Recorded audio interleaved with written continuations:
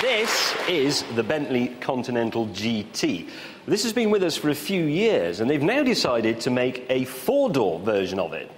Now, obviously, I had to go somewhere appropriate to test it, so of course, I went to Dubai.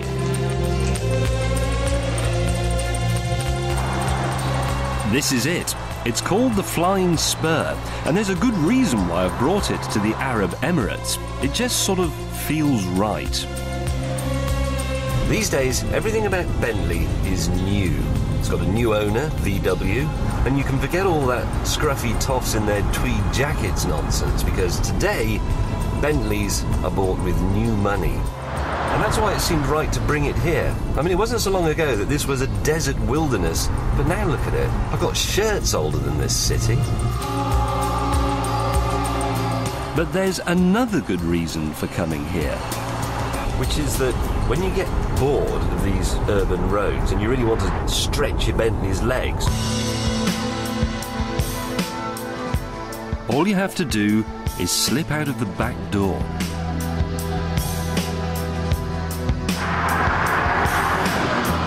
That's better.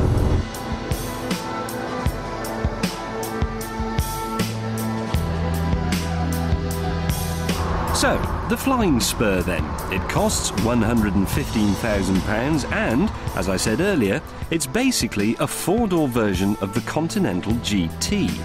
So that's not a very good start, really, because when we tested that car a while back, we weren't exactly bowled over by it. It didn't feel as exciting or as special as a Bentley should, and that's probably because underneath, the GT was actually just a big German saloon, the Volkswagen Phaeton. And at first, sitting in the Flying Spur, you think, oh no, here we go again. For example, you still get, here on the console, the Phaeton computer, which has rather too many buttons for my liking. It makes it seem a bit nerdy. And as with the GT, you can press a button and fiddle about with the suspension settings, which is just not British. And, like the Continental, the Spur isn't exactly pretty. The back looks like it's come from a Toyota Avensis. Inside, you're swamped in switches, and the headlamps appear to have had their eyebrows singed off. But when you've spent some time with it out here on the sun's anvil, things start to look up. For one thing, the Flying Spur is a lot more pleasant to drive. Bentley have fiddled around with the basic suspension settings a bit, and as a result of this, while the GT ride just got on your nerves after a while, the Spur is cosseting, relaxing. It soothes your brow. But then again, you get it on a road like this, with bends and what have you, and it really is rather nice. It's not like a Rolls Royce, it doesn't float from crest to crest. What it is taut, yet supple. It's like the belly of the dancer. But the handling is not the really impressive thing. No, the really impressive thing is the power. Under the bonnet is a 6-litre W12 engine, two V6s bolted together to give 553 brake horsepower. Which means this 2.5-ton car will go from 0 to 60 miles per hour in under 5 seconds, and that's Ferrari territory. Meanwhile, here at the back of your luxury four-door saloon, just behind this little grille, is something called a diffuser. Now, normally these are found on racing cars, and they're there to stop them taking off at really high speed. And there's a good reason for this. It's the Flying Spur's party piece, a top speed of 195 miles an hour. And that makes it the fastest four-door saloon in the world. So there's another good reason for coming out here. You see, the locals love speed. And Mohammed Al Brunstrom didn't mind closing off a stretch of road so that we could give the old girl a bit of welly.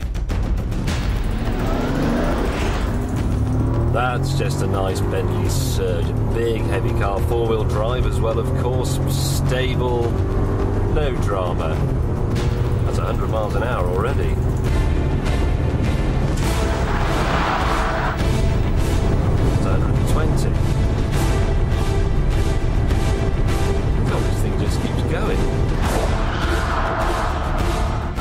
140, 150. That's 160 miles an hour.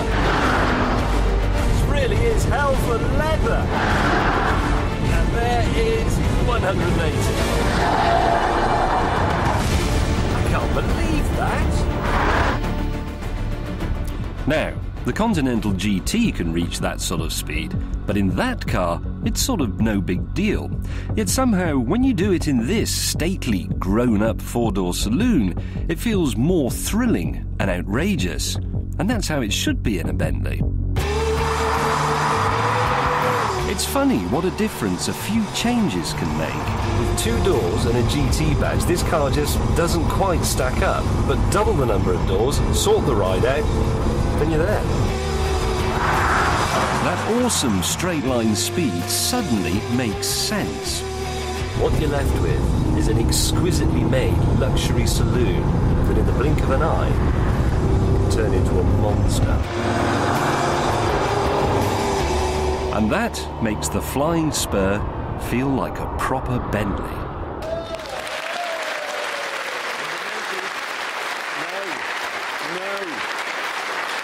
I think this is the most dreary piece of styling I've ever seen. It has no presence. No, I have to say, you're right, the thing is they've made it feel like a Bentley, but it looks as though it was designed by a Belgian. Well, it was designed by a Belgian. Oh, yeah. And the funny thing is that for £45,000 less, you can have a VW Phaeton, which has got the same basic engine, same four-wheel drive system. That is a really cool car.